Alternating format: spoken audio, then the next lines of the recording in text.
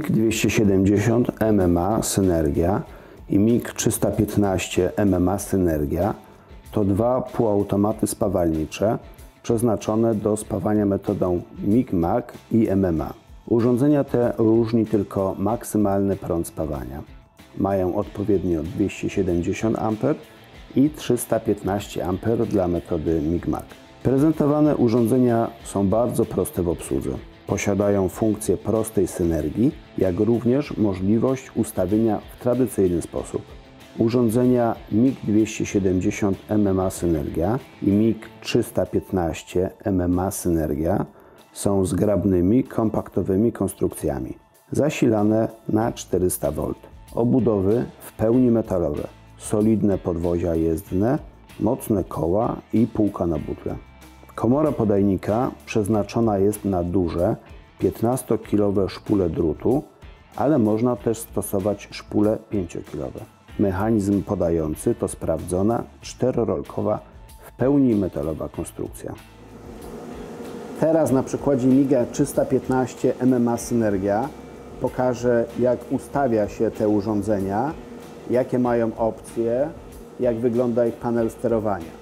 Poniżej głównego panelu sterowania znajdują się gniazda. Tutaj mamy gniazdo do podłączenia uchwytu MIG-MAG. To jest kabel z budowanym wtykiem do zmiany polaryzacji. W metodzie MIG-MAG najczęściej masę podłącza się do gniazda minusowego. Jeżeli stosujemy drut samoosłonowy, należy zmienić polaryzację. Kabel z wtykiem wpinamy do gniazda minus, wówczas masa idzie na plus.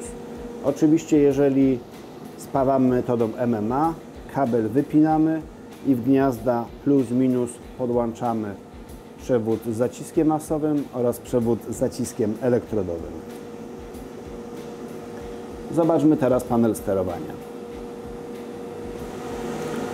Panel sterowania w tych urządzeniach jest duży, czytelny, przejrzysty. Wszystkie kontrolki, przyciski, pokrętła opisane są w języku polskim. W tym miejscu mamy przycisk wyboru metody spawania. Jest to MIG synergiczny, MIG manualny i MMA. Jeżeli wybierzemy MIGa synergicznego, wówczas po prawej stronie należy ustawić stosowaną średnicę drutu. Jest to 0,8, 1 bądź 1,2.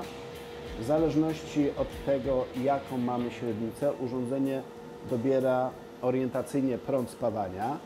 Ten prąd spawania możemy regulować pierwszym pokrętłem.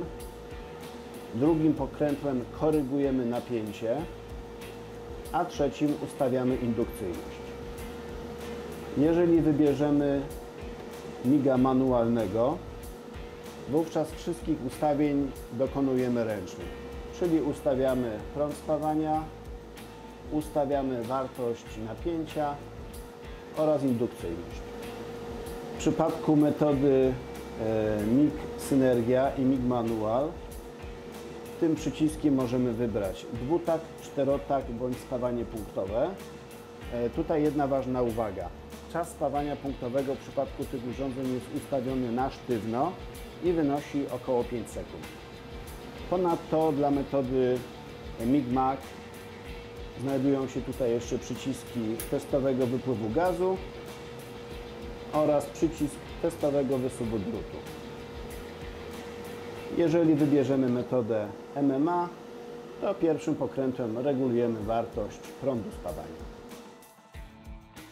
Uchwyt spawalniczy MIG-MAG typu MB24 o długości 3 metrów.